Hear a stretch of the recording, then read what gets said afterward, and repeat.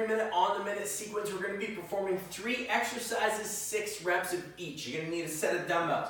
I'm going to prop those dumbbells up. First exercise is going to be a push press. So a little drive through the hips. Weight comes overhead. 1, 2. I can go in sequence as well. 3, 4, or I can pause with each rep. From there, what we're going to do is bent over row. So I'm going to take those dumbbells, lean down, pull into the hip. 1, 2, 3 for those 6 reps, and then from there I'm going to take those dumbbells, I'm going to drop down, I'm going to go for tricep push-ups. So my tricep push-ups, elbows stay tight, glutes are on, core is on nice and strong, and drive down, press right up, drive down, press right up. Same thing for my knees, down, push off, down, push off, totally up to you.